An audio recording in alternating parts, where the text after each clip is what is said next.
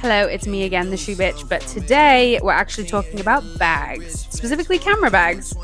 These are the camera bags I made for Drake, who was performing at the Moody Center with 21 Savage, and we did the same design on each but in different colors that matched the tour artwork. This one was probably my favorite. I really like the light blue with the navy, and I had to make it like 3D. You can see on that circular part, which was kind of hard. I forgot to take video of the camera, but this is a camera too.